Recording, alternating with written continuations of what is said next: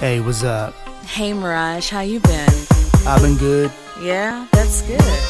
Hey, remember back in the day when we used to do our thing? Yeah. Well, my place is free right now. You wanna come over so we can kick it? Nah. Nah? What do you mean, nah? Cause I ain't me no more. What do you mean it ain't you no more? Well, I'm a Christian now. Oh, come on. Let's do it just this one time. Nobody has to know.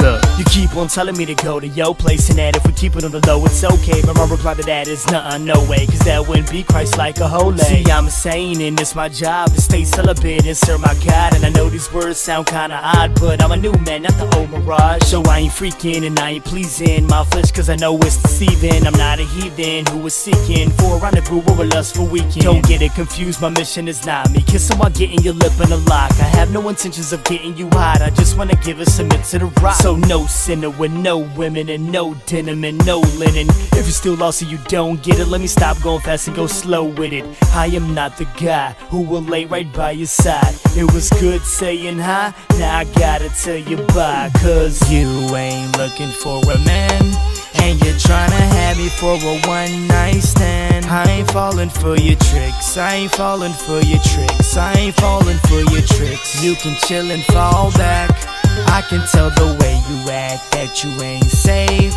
and you're trying to tell me that it'll be okay. I ain't falling for your tricks, I ain't falling for your tricks, I ain't falling for your tricks. You can chill and fall back.